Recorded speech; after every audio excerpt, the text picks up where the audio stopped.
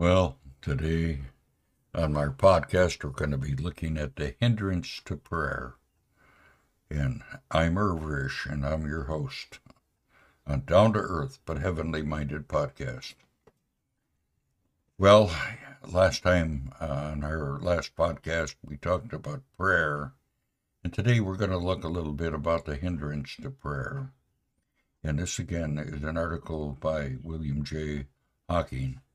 And it was published by STEM Publishing. And the article starts out by saying, I have thought that a few plain and simple words on some of the hindrances to prayer might, with the Lord's blessing, be of some help to you. The